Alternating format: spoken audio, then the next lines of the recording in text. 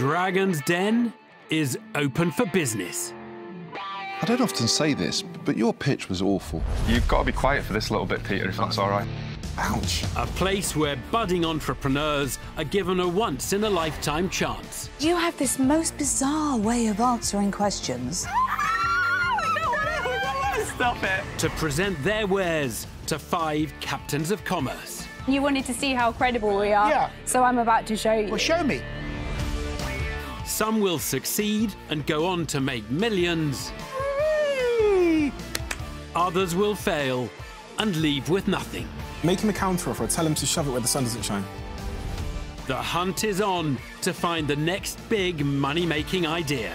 Dragons are go. Tonight. This might have been a fatal mistake to put your dragons to sleep before we start the pitches. So you have not got an exclusive in the UK on... Hasn't got exclusive at all. I think it's a terrible business, Peter, and I think you're probably best off just declaring that you're out. OK, so you quite like it. Likes it. Unfortunately, business is business. Abia, I have to say I do agree with Tuga. Finally! Whoa! That's a good job I was sitting down for that. Finally!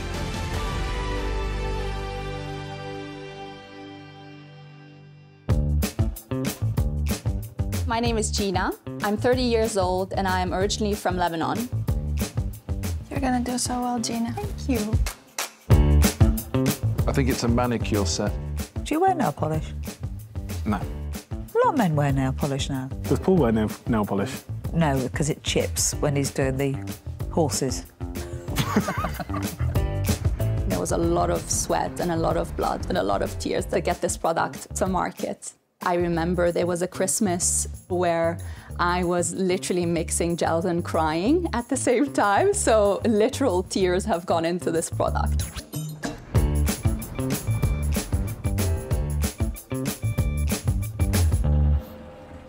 Hello, dragons. My name is Gina, and I'm the founder of Glaze. I'm here today to ask for £100,000 in return for a 4% stake in my business. Growing up during a turbulent time in Lebanon, manicures became the ultimate form of self-care for me. But when I started working in finance, I rarely had time to go to the salon, and I was terrible at painting my own nails. So I wanted to come up with a better way, and that's where Glaze comes in. Glaze is on a mission to disrupt the nail care industry by giving consumers more sustainable, salon-quality manicures at a fraction of the cost and time of existing solutions. Our hero product is our made-to-measure stick-on gels. Customers choose their favorite color or design and submit a few pictures of their hands. Using our patent-pending technology, we are able to create a fully custom-sized manicure that is delivered directly to our customers' letterbox. All you need to do is stick them on and you're good to go. To remove them, you simply peel them off.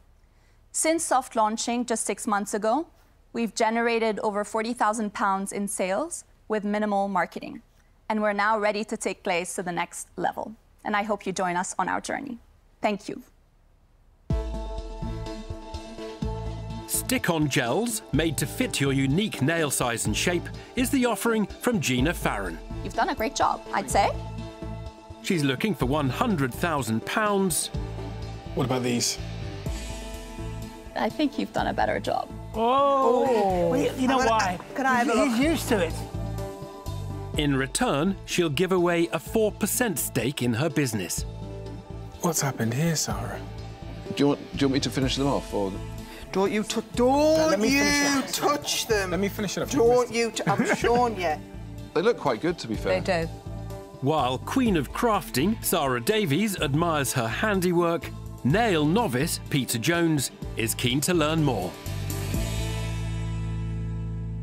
Gina, hi. Hi. When I first saw them and put them on, I thought that these would be in a similar way to sort of false nails.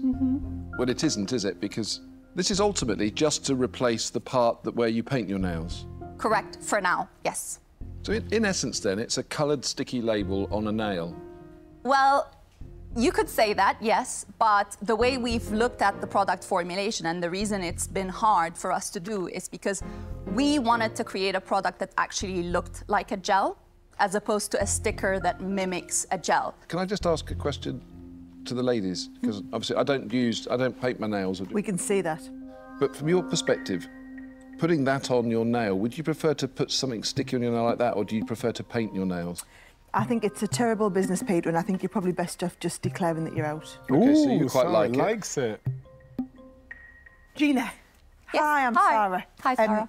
This was not at all what I was expecting. I've never heard of anything like this. I mean, if it is as good as what you said it is, oh my word, are you going to disrupt this industry? And then some. I mean, it sounds incredible. So, is anyone else doing stick-on nails made to measure like this? So there is a company called Manime in the US that has a similar kind of product where you actually have to take pictures of their hands. So there's a company in the US who is doing exactly the same thing or almost the same thing? In terms of the sizing, they are doing something very similar, yes. Yep. So you can order made-to-measure stick-on gels. OK, so is their product patented? Yes. OK, and what is it that you have the patent application for? So what we're claiming for is how we convert the 2D mask that we extract from the images you submit into the final made-to-measure template. OK, and what's their claim on their patent? Because this business will live or die on its intellectual property. Yeah. So I just need to understand how watertight it is yeah. versus the competition that's out there. Yeah, so we have different approaches to get to a similar product. I think both patents should be valid, but I'm not a patent expert. That's why we have the lawyers.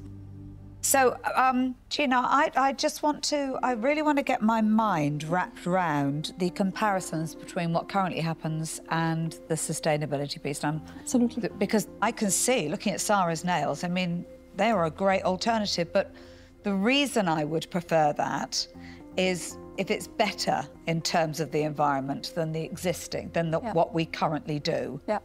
So why would I feel better about them buying this product than getting their nail polish and doing it themselves? Yeah. So I'm not gonna greenwash. That's a really good start. What I will say is that at the moment, we've done what we can in terms of the bio-based content. We haven't yet done the end-of-life tests to truly understand how this compares to a gel product. However, because we have a great formulation chemist, we're gonna try and get to a place where the product is a lot more sustainable than anything else that's out there. Okay, well, that's a good answer, because actually that's the answer the consumer wants to hear. Yeah. Nobody's perfect. Everybody has an impact. Yeah. Are you on the journey? Do you really intend to get better, to make this better than we currently are? Yeah. So, you've come in here with a valuation of, what, 2.5 million, right? Turnover 40,000. So I want to explore a few things. So your background is what prior to this? In investment banking. Right, hence the fact the valuation. So if we look at the 40,000, for example, before we consider, so your gross profit is how much? 34,000. 34,000. And I guess you've lost money in the first year, or? Yeah, so because we've had to invest heavily in the product and we built our own factory, So how much have you invested totally? So we've invested around 800,000. How much? 800,000 pounds in the business. 800,000 pounds? Yeah. We've raised money from institutional investors and business angels. Wow. Wow. And out of the 800,000 you've collected, how much have you got left? Around 150,000.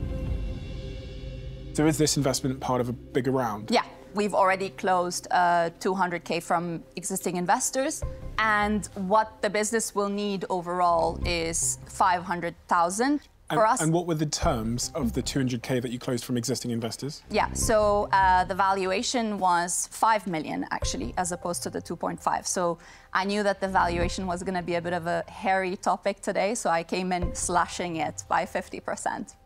Good. Still steep if you ask me. Yeah. With 40K in sales, to have a 2.5 million valuation. I agree that if you look at the valuation just with the sales we've got, it is ridiculous. I totally agree. What? Yes. Yeah. But what you're investing in is not the sales, because we've had to scale up cautiously to make sure that we're not losing control of the quality. So we didn't want to go out of the gate and just go crazy on the marketing and then have issues. Okay. I'm going to tell you where I am. You know, Sarah's reaction did influence me a lot, because I did my nails quite badly. I don't understand the problem as well as I'm sure Sarah does from what she said.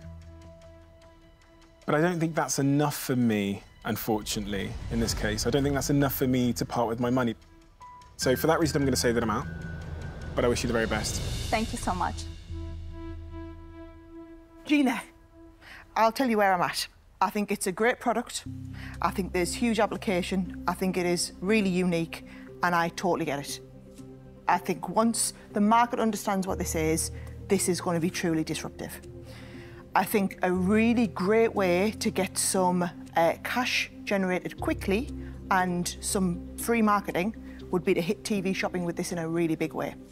And if you hit TV shopping with this, which could happen imminently, you don't need to do that extra $500,000 of fundraise. You could fund generating that extra $500,000 in the next couple of months. So on that basis, because that is something that I can facilitate overnight, I would propose offering you half of the money, so £50,000, for 4% of the business. Thank you, Sarah. I might as well tell you where I am. This is interesting for me because I'm making you an offer on the pure basis of FOMO.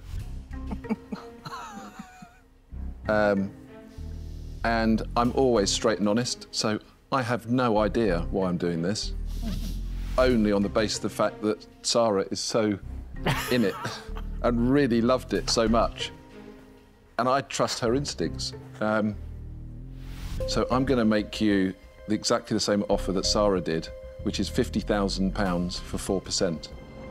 Thank you. Gina, so there's lots of positive points, which is the product, you, the background. The question mark is controlling of spend. Yeah. Because if that gets out of hand, you'll make no money. Definitely in retail, and I think that's where I can help. So, I'm going to make you an offer. So I'm going to offer you half the money at the same 4%. Give you a food for thought. Thank you so much. I'm going to tell you where I am. I feel like, first of all, you're really good. All you've got to, I know this will sound ridiculous, all you've got to do is get the messaging right. Yeah. Just people need to know about it. That is it, yeah. Because everything else is right. So, yeah, I'm going to make you an offer. And I, too, am going to offer you £50,000 for 4% of the business. Thank you. What, would you like to go to the wall? Yes, thank you so much. Thank you. A flurry of 4 identical offers for Gina. This bit is nail-biting. That was a good one. Peter Jones, Tuka Suleiman, Deborah Meaden and Sarah Davies have each offered half the money in return for 4% of the business. Honestly, Sarah, it was your nails are the only reason I paused. But any joint deal would see the former investment banker give away twice the equity she's offering. I think she's going to come back and absolutely negotiate like a savage. Thank you all for your offers. Sarah and Deborah, would you be willing to share? Absolutely. Absolutely. I think you need a guy on this journey. You need somebody that doesn't know about this business that will give you the proper constructive criticism. That's a very interesting... Can we confirm, what are you asking them to share? So 50 each. So what we've offered? Yes. But would you be willing to go down to 3% each? I don't think that there is a need for us to drop. And my concern is, I would have 4% today. Yeah. I've no doubt you are going to need to fundraise. So if I'm lucky, I'm going to be owning 2% or 1%. the exit value of the business. I thought you said you wouldn't have to fundraise. Yeah, I thought No, you said- not this round. I'm talking down the line. You know it. When we're doing 25 million, we're going to need to Yes. fundraise. What I want to say is I'll just give you all the money for 8%, but I know that you need a lot of help. Yeah. So, Deborah and I would be willing to share on the basis that we offered at 8% between us, or 4% each. Have we got a deal? Let's do it. Excellent. Success for Gina. Well done so much. Securing a deal with a fearsome duo of dragons. I'll give you a manicure tonight. Thank you, everyone. She departs the den with a 6-figure investment to help extend her nail business to whole new levels. It's really surreal to think that Glaze will now have 2 of the most prominent female investors in the UK. That just blows my mind, and I just feel really, really lucky. We nailed that, Deborah. Oh, wow. Boom, boom.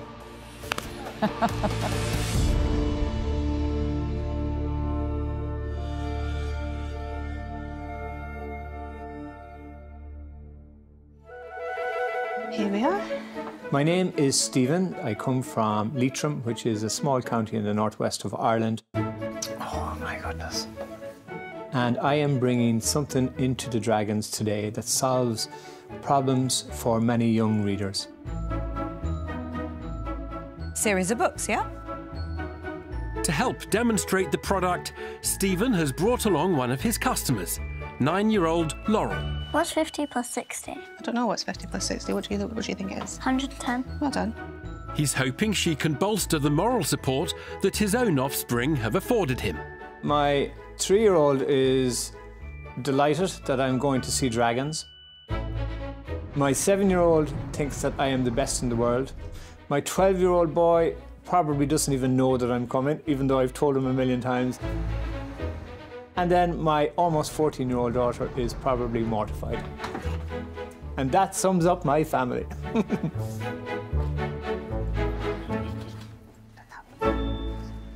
Hello, Dragons. My name is Stephen Keane. I am founder and director of Audio Mag Media, a children's magazine publishing company in the northwest of Ireland. Today, I come seeking £75,000 in exchange for 10% of our company. Audio Mag Media specialises in accessible and inclusive content. It's for all children, but we place the needs of marginalised readers at the very centre of all we do. I'm talking about children with learning difficulties like dyslexia and with print disabilities, visual impairment or blindness. We said that if we could combine the needs of the dyslexic reader with the needs of a visually impaired or blind reader, that we could welcome children of all levels and abilities and additional needs when it comes to reading. In February 2020, we met with the Dyslexia Association of Ireland and with the National Council for the Blind of Ireland, and we shared our vision of creating an accessible magazine for children. And they offered a huge amount of advice, support, help, but perhaps most important of all, they gave us access to the young members so that we could inform our production, our creation, through empirical knowledge and feedback. So the Fact Factory that you're seeing here today is a 12-part magazine series, and it offers readers of all abilities the choice to read, read along, or to listen to the magazine. I'm going to hand over to Laura. She's going to just tell you a little bit about the magazine, and she's here with her mum, Laura. Thank you, Dragons. Hi. Hi, Laurel. Today I'm going to be showing you how to turn on the pen and how to use it. We're going to press this button and wait till it turns green, and then we're going to scan it over the sticker. Fact number 5. The palace has 4 floors with over 1,100 rooms and 4.8 kilometres of passageways. I really like this magazine because it's the first magazine that I've been able to access and I can read along with a friend. Laurel, you had your finger on the book. Is there a reason you were doing that? Yes, it's because there's a sticker kind of like raised up a tiny bit from the page, and it helps me locate the writing to scan it over it. I listen to the audio and then search for the next sticker. Oh, wonderful, thank you. Thank you very much. Thank you so much, Laurel. Great demonstration. Bye. Good luck. Good luck. You will survive this. So, Dragons, underneath your chairs, you're going to find a Fact Factory reading kit. Ah. Looks a little bit like a pizza box, but it's a takeaway for the mind rather than the belly. An audio magazine with a talking pen to make reading more accessible and inclusive for children is the proposition from Stephen Keane. So you just tap the audio icons and then listen to the content. Fact Factory, the most fun and interactive magazine in the universe. Stephen's asking for £75,000 in exchange for 10% of his company. Any sticker has an audio file behind it. It works really well. Sarah Davies is first to find out if the audio magazine could be a sound investment. So, Steve. Yes. Is it Steve or Stephen? It's actually Stevie, but it's Stephen Stevie. or Stevie, yeah. Well, then we'll do Stevie. Thank you. Wow, well, that was an impressive pitch. And I certainly understand the need for the product and how you're fitting a niche in the market. So who is your target market for this? Is it the parents or is it schools? Yes, good question. The parents are the last people we want to go to. And that might sound very strange, but we created a free-to-read pledge. So even though we know that there are parents out there that have money to spend on this kind of kit, we really feel that to reach the children most in need, if we can convince libraries and schools to take our kits on board, we know that that creates these corridors of accessibility to families that may not be in a position to buy a kit. Stevie, hi. What's the price points? OK, so the 12-part kit that comes in the box with pen and charger, it costs £195. OK, so you're expecting, if I'm in a school, I will buy a kit, it will turn up with 12 magazines, Yes. and then I can use those across the school. Yes, but what we love about it is you could buy one kit and 3 pens, so that it's multi-user. And when I lose a pen, how much is that going to cost me to replace? £45. £45. Goodness me, I'm going to keep my eye on those pens. Yeah. OK, this feels very personal for you. Mm-hmm. What got you into it? Because you care about this, so what got you into it? Well, I'm a teacher by trade, and I have 4 children at home, and they're all avid readers. And sometimes you worry about the things that you could have done better as a parent, but one thing we seem to have done right is instill a love of reading. And that is hugely powerful, not just for me as a person, but for children. There's a quote from a report, and it says, the single biggest factor to determine a child's future success is reading for pleasure. Like, isn't that amazing that reading for pleasure can determine a child's success over economical status, education of their parents? So we've developed a magazine series for everybody. Stevie, so have you actually made any money doing this yet? Yes. So the first issue was released in October 2022. And to date, we have sold €100,000 worth of kits in Ireland, which equates to around £86,000. So the €100,000 of sales you've made to date Yes. have been made to educational establishments? Schools and public libraries. We also have a licensing deal signed with Gridmark International, and I'll explain them because they're actually our tech partner. Mm-hmm. It's a Japanese tech company, and they own the pen and all the rights to the pen. And we have a licensing deal in place with them. So we provide the content, they provide the pen. Stephen, firstly, I want to say congratulations coming up with a very clear product. And boy, this should get out there. There's no doubt about it. However, I kind of sunk in my chair when you said that a Japanese company owned this. Pen, yes. And this was the uniqueness, I think, of this product.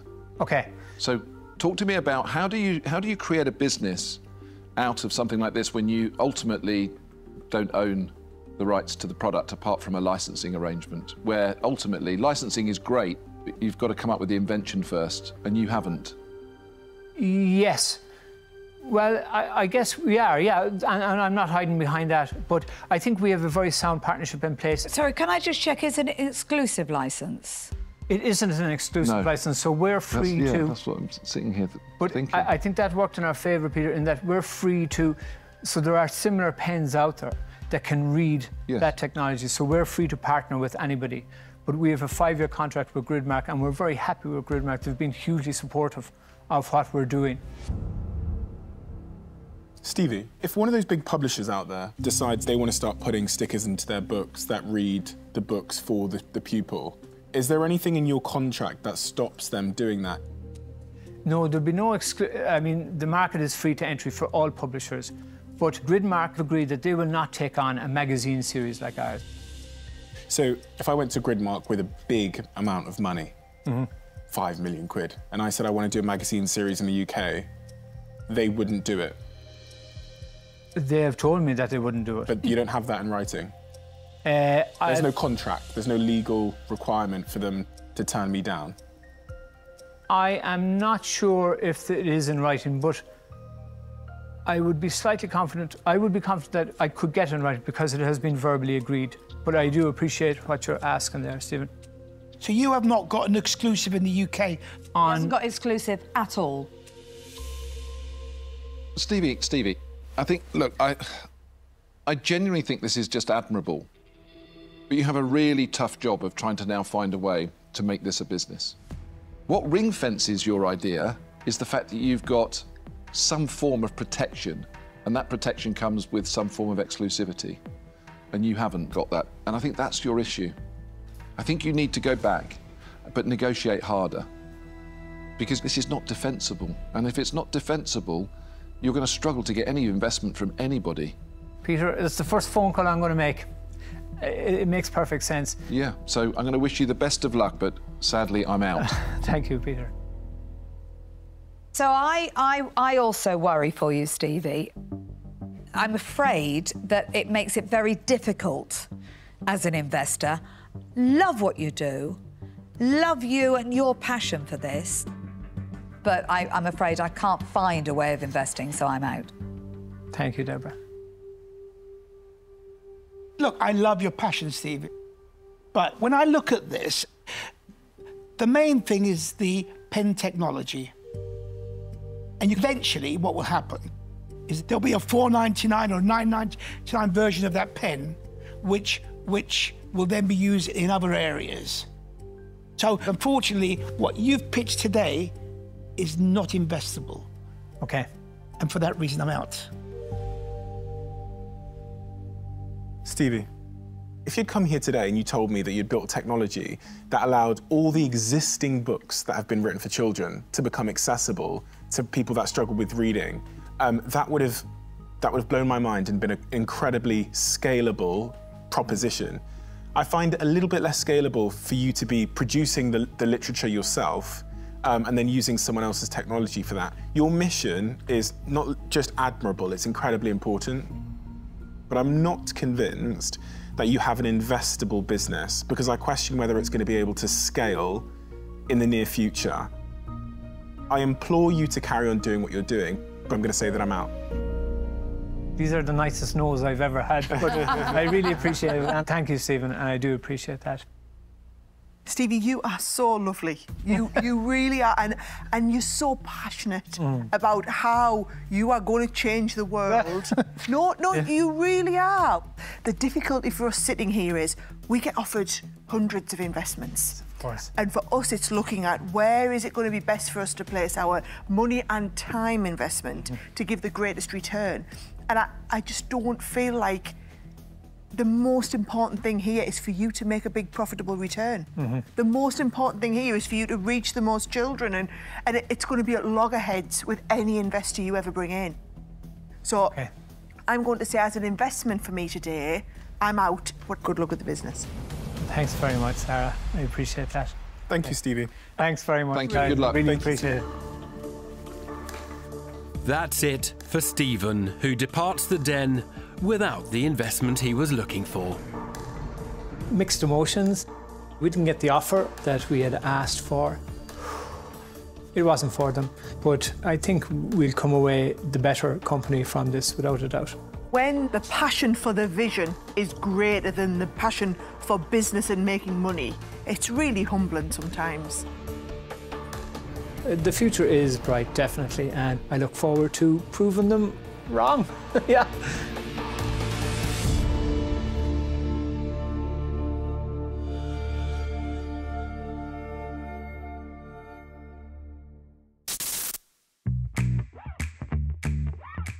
There we go.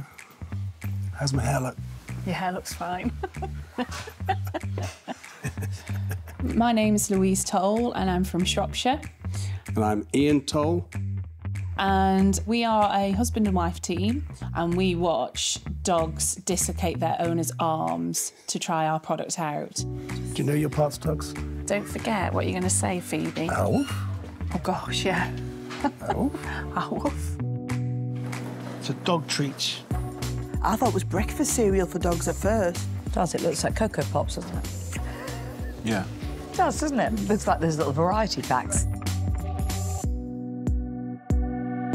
I'm really excited to be part of the show and in the den, but also slightly nervous and intimidated, I think. I think we're both nervous, but honestly, I'm just incredibly proud of the journey that Louise and I have been on and how well she's done, so the future is endless.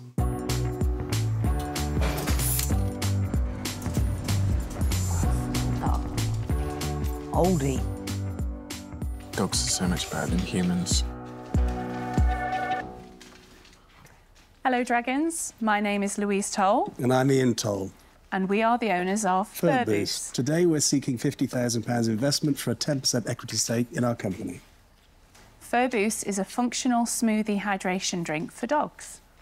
Each drink contains a meat, fruit and vegetable blended with added oils and vitamins. So not only does the product hydrate the dog, it also adds functionality, supporting the dog's well-being, helping with skin and coat, digestion, immunity, anxiety and the metabolism. The drinks come in 3 tasty flavours. We have beef, broccoli and blueberry, pork, sweet potato and apple, chicken, butternut squash and cranberry. And this is a product, it's not something copied from something with a twist of lemon. This was actually created for a need. That's right, and that need came when Phoebe, our now 10-year-old beagle, fell ill at 18 months of age. I worked alongside the vet and we changed her diet. But it was in the summer months when I needed Phoebe to drink, and she wasn't drinking, so I called upon my technical background as a food science and technologist to create protein shakes for her, which she found highly palatable. It helped then flush the issue away, and we put that down to her being properly hydrated. To date, we've produced 120,000 units, feeding thousands of dogs based in the UK. I'll demonstrate the product, and hopefully Phoebe will enjoy this. A range of flavoured drinks for dogs is the offering from Louise and Ian Toll. So the product's ready to drink. There we go. Oh, that's done the job, quietened them down. In return for an investment of £50,000, a 10% stake is on offer. Was that good, Phoebe? Oh, yeah. OK. Well, I don't think we've got any questions for your dogs. So... Alison, thank you, Alison. Yeah, thank you, maybe we could say thank you. Phoebe and Frankie exit the den, leaving Peter Jones thirsty to get down to business. It's nice when almost like the pitch and the demonstration, you get it in one, don't you? And clearly, Phoebe and a friend loved the product, so... If I just look back, how long has this been going for? How long have you had the product? Well, Louise came up with the idea years ago when Phoebe was ill, as we talked about. I spent the last 8 years working internationally, based in the Middle East, and Louise came out and put that on hold, really, for a year or so when we first went to Kuwait. But never stopped you thinking. And then in 2020, we decided to build the factory. We put the factory together in the end of 2020 and launched in 2021. So 2021 was our first year of selling 2021. So what are you doing in the Middle East? I've worked in the food industry for 36 years. I've run manufacturing plants, I've run restaurants. So I've been a CEO for the last 16 years. For who? For who? I was the group president for Al Shaya, so I ran brands like the Cheesecake Factory, Shake Shack, P.F. Chang's, Texas Road, Hastine and Duluth. 29 brands in 12 countries. What I'm really keen to get into is the numbers. So 2021, what were the sales in 2021? The sales were a very modest, I think 17,500 with a gross profit of 9,500. In 2022, our sales jumped to 77,000, just over. 77K. But this is the year, if we made a mistake, we didn't make a mistake. I was still locked into the Middle East, and Louise had a baby in the year of 2021, so it's quite distracting. But during that year, just so you know, even though she had a baby, she still managed to do I think it was 5 or 6 shows. Ian, I can tell it's beautiful. You're a husband. You're so proud. That's wonderful. I'm super proud, yeah. But I would just want the numbers. Sure. So 2022, 2022, 77k revenue. Correct. GP? GP was 53%. We lost 100,000. 100k? Yeah. Okay. You mentioned that you made some mistakes. I find that really compelling because, you know, a lot of startups don't get to survive their mistakes that they make. What was the mistake you made? The mistake we made was we actually overspent our marketing. We actually went with some well-known names and we spent £50,000, £100,000 on some campaigns and got very little return. Just out of interest, what is the key lesson you took from that? I think the one thing, and you really honed in on this, I'll let you add to this, is we changed our model now. We have 3 part-time consultants who work for us, but we get great value for money out of them. And we've really learnt from the mistakes we made. The key lesson there for me, as I've heard it, is when you're a young company, you have to be as close as possible to the marketing. You have to have it in your walls to understand where every pound being spent is returning for you. Absolutely. Positively or negatively. Can I test something with you? You can. Are you happy with the brand? Yes, I'm happy with the brand. It's quite catchy, so we do have a lot of interest and people like it because it stands out on shelf. So, yeah. You don't like the brand? I think it looks limiting. So I think this has got a lot of benefits to it, and none of which it looks like Fur Boost, which looks like something that's going to improve your dog's coat. I just think it undersells, because you're a big solution. We had different names for it when we started this, but we actually spent, I don't know, we spent 30 grand on focus groups to actually figure out the brand name. How much? Rightly or wrongly. I got heart palpitations when you said you spent 30k on focus groups. Nearly. But it leads me to another question. Are you capable of doing some things on a shoestring? Sorry? Yeah, I think so. Yeah. I'm not sure Ian is, because he didn't understand the question. Sorry. Never needed to. Yes, but we've... Yeah, but it's interesting because not everything in a business, you know, you've got to know what it's important to spend your money on. You've also got to know what it's important to not spend your money on, you know. Yeah. That's why I'm asking you the question. The mistakes we make, we openly said we spent too much money on marketing with big companies in 2021.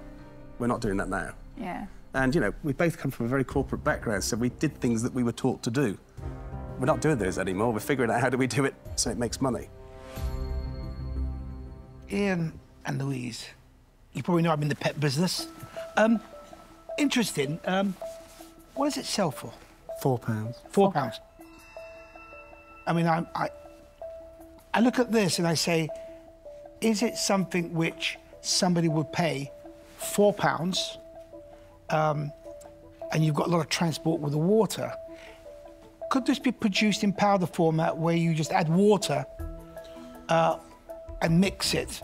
It could be done that way, but we believe that when you're adding further costs and further processing, and you're taking out some of the ingredients into powder form, you're actually losing that palatability as well. But I think it's easier for somebody that, you know, you open a tin or whatever, put a scoop in, put the water in. Yeah. This is what's tearing me at £4. Is that value for the mainstream dog owner? The beauty of having, sorry, just to interrupt, the beauty of having the carton in its liquid form is it's ready to drink. So it is great for grab and go, which is used for a lot, and when people travel. But it's expensive. It is, but you can use as little or as much as you want. Yeah. You don't have to use the whole carton. Yeah, but you've got to use it within 7 days, so... Well, not necessarily, you can still freeze it as well, so it's freezable, and we do say to people, if you're not going to use it in 7 days, don't waste it, freeze it. I view this business and I look at it as a risk equation. I completely believe in the product.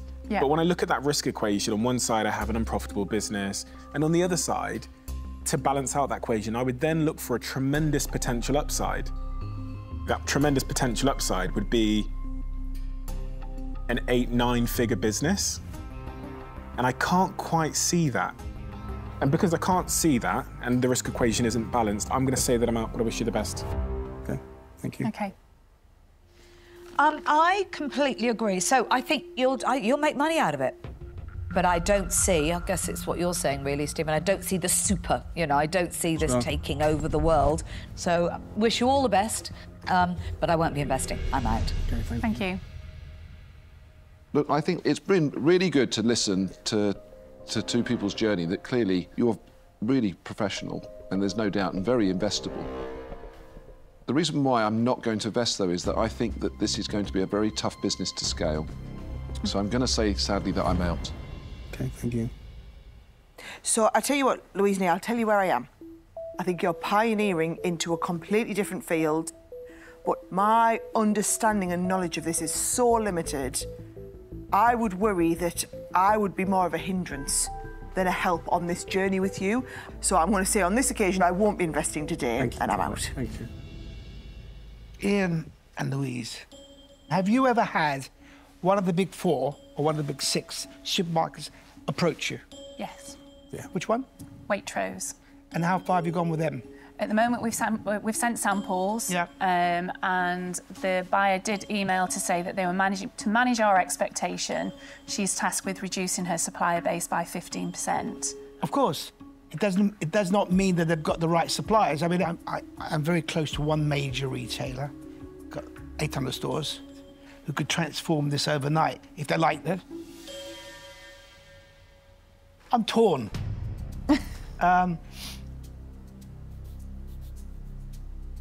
I'll tell you what, I'm willing to give you the benefit of the doubt. So I'm going to make you an offer. And what I'm offering here is really support, one, but contacts with the big supermarkets. If they like it, they just buy it. And that will transform the business. Mm-hmm. However, it comes at a price. So I'll give you the whole 50,000, but I want 35%. If I get my money back within 12 months, I drop down to 25%. Do you want to speak to the wall? Yeah. Is that all right? Okay. An offer from retail royalty Tuka Suleiman, albeit at 3 times the equity that was originally on the table. Would you walk away? No, what do you want to do? But will Ian and Louise risk the opportunity by bargaining for better terms?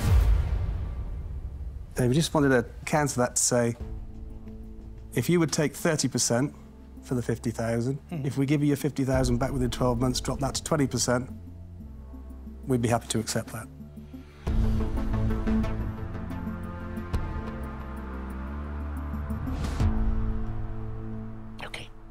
Thank you very much. I'll send in the vibes there. Louise and Ian seal the deal. Thank you. Well, I'm going to use your brains, Yeah. and we'll make this work. Thank you very much. That's fantastic. Right. Thank you. Okay. Well done. Well Thank done. you. Ian and Louise, Thank you. congratulations. The entrepreneurs leave the den with £50,000 and the backing of a dragon with retail expertise to help grow their business. My leg's gone dead. Tuka, I did think he was going to back out. So I was just like, no, we haven't got a dragon. And then when he offered, but I'm really pleased we've got a dragon. I feel drained. There's the pub. One more to the ear. That's good, that. I think they got a good deal. I think you've got a good deal. Yeah. Win-win. Woof, woof.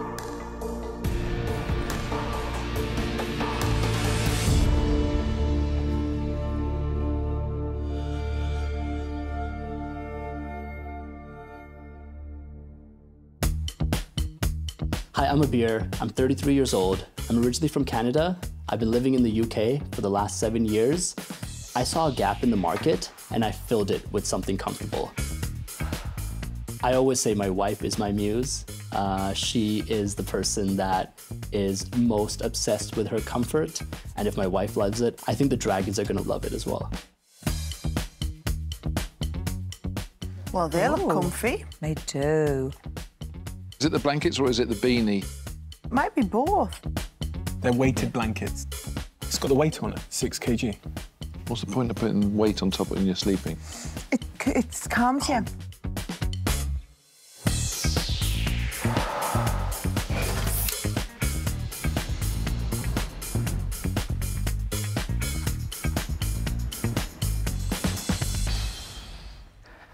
Hi, Dragons. I'm Abir, and I'm the founder of Remy, the go-to brand for ultimate relaxation. We're on a mission to bring rest to a hectic and stress-filled world.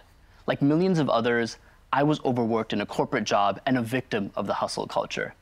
4 years ago, I chose to leave that corporate world, took a leap of faith to launch a brand that embraces rest and relaxation. I'm here today seeking £80,000 for 5% of my business to solve this rest problem. To do this, I've reinvented the beanbag and created the pod.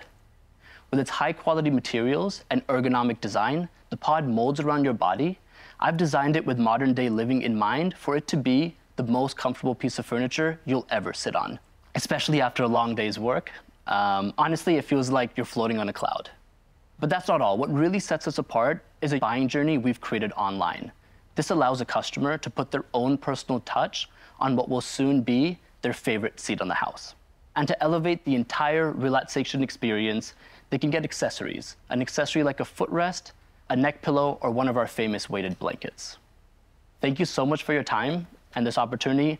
I'd love to demo the product before inviting someone to come up. You're going to demo it first? I'll demo it first.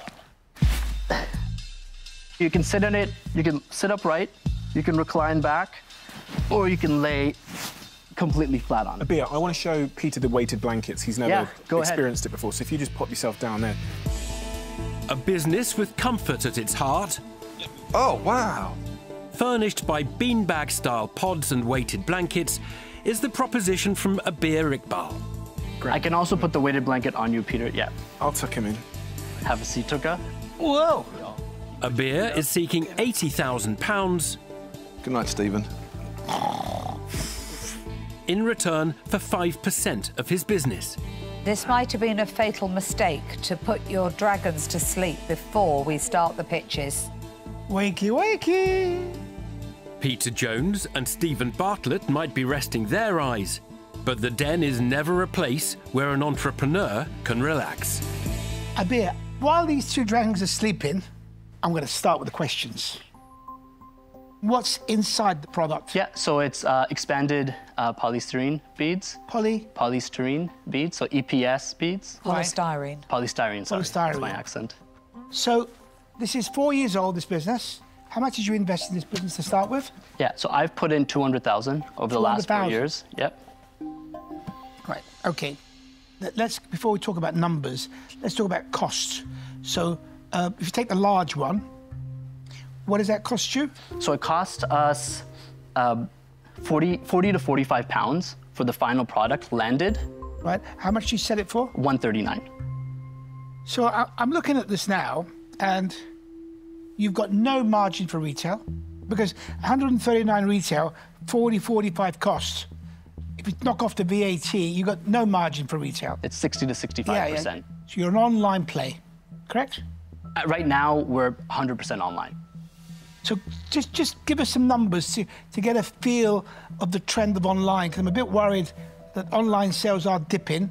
I want to know if it's affecting you or not. Yeah, so year one, we launched halfway through the year.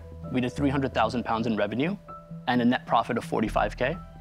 In year two, we did 750,000 turnover and net of 35,000. In year three, post-COVID, it was a tough year for us. We did 670 turnover and a net loss of 110,000. Yeah. And then last year we did 825K in revenue, and we had a net loss of 25,000.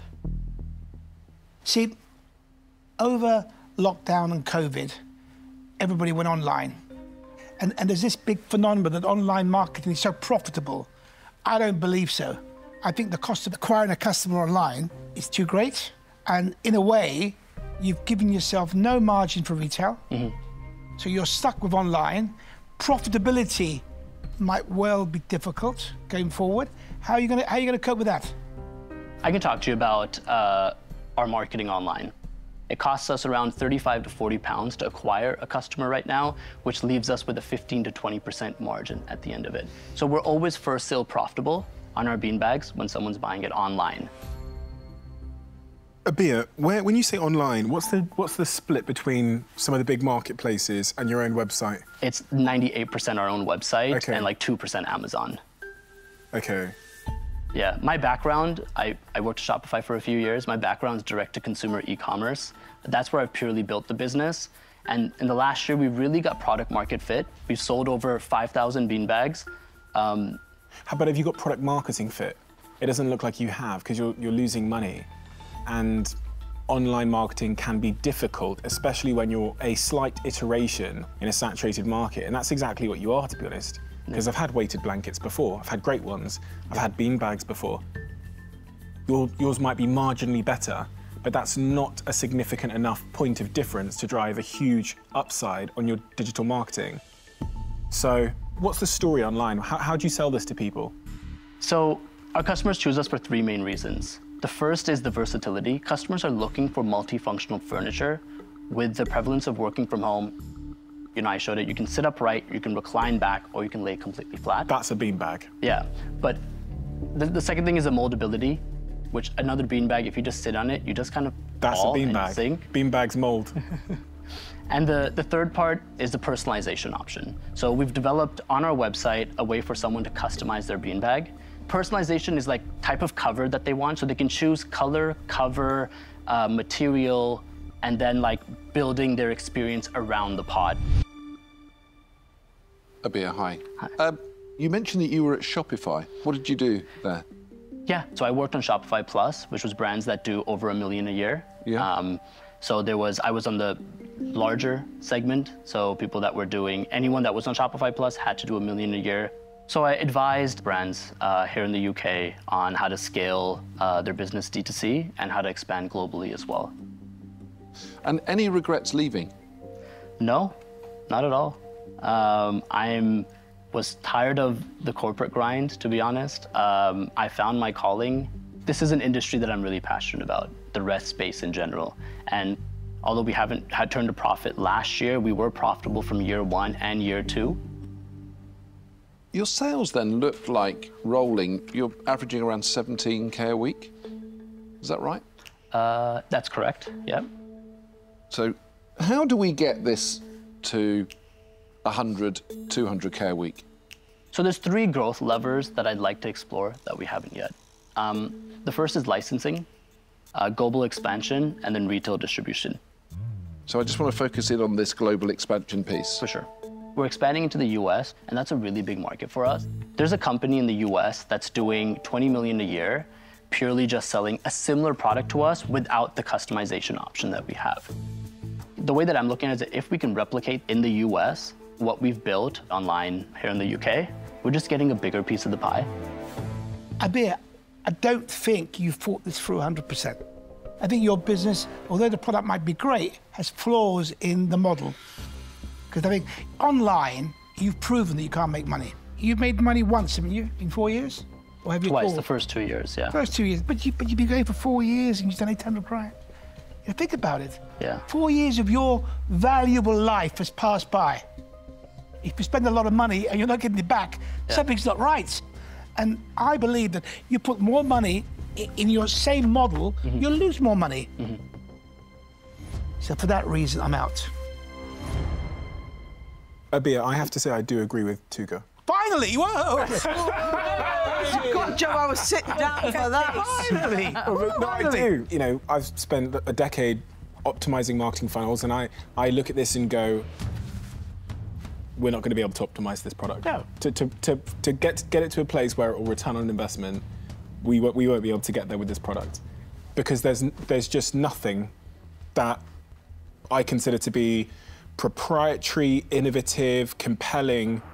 And I really wish someone like you had put their talent behind something that was more difficult, to be honest, less saturated, but there's no way that I'm going to invest in this business today because I can't see which lever we're going to be able to pull together to send this to the place it needs to go to give me a return. I'm going to say that I'm out, but I wish you the very best, Abir. I just want to explore the sustainability piece. Polystyrene, nasty stuff. I know. Is there a good polystyrene? There isn't. No. It's really tough right now to find something sustainable. Okay. So I'm never going to invest in a polystyrene-filled bag. I mean, it's just not going to happen. To be honest, you, I think, could sell anything, and I actually wish you were selling something else. So if you have an epiphany one day, and you wake up and you think, you know what, polystyrene balls are not a good idea. I'm gonna do something that is really gonna have a really good impact. Please, please find me. I'll give you a call. Thank you, Deborah. But this isn't it, I'm afraid, so I'm out. Thanks, Deborah. Abir, the skill of the individual in front of me isn't matching the opportunity. And to Deborah's point, find something else you can do. And if all else fails, you can always knock on my door with your experience, and you'd be looking at a six-figure job and a lot of cash. So, but it's not an investment to what everybody else has said. So I'm going to say that I'm out. But it's good to meet you. Just me left. Yeah, sorry. Do you know, I actually just fundamentally don't agree with a lot of what I've heard here. What I see in front of me is someone who, yes, is great at the e-commerce side of things, but gave up a career in corporate because he was passionate about this area. And if there's one thing I know about business, is that you will succeed when you pursue the thing you're passionate about. The issue I have with the business is purely the valuation. £80,000 for 5% isn't really floating my boat.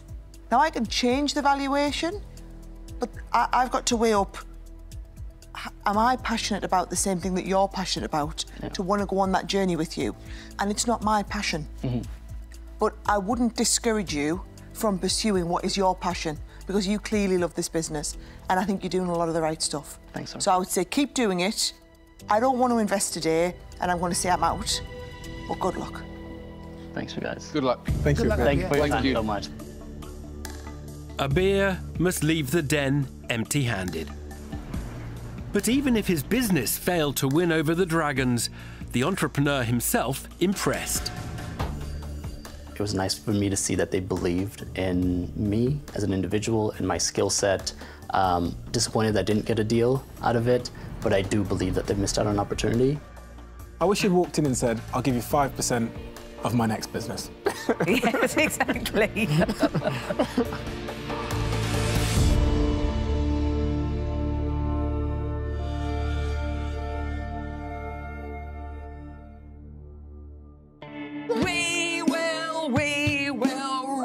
Next time on Dragon's Den. Dragon's Den is the platform to come in and pitch anything.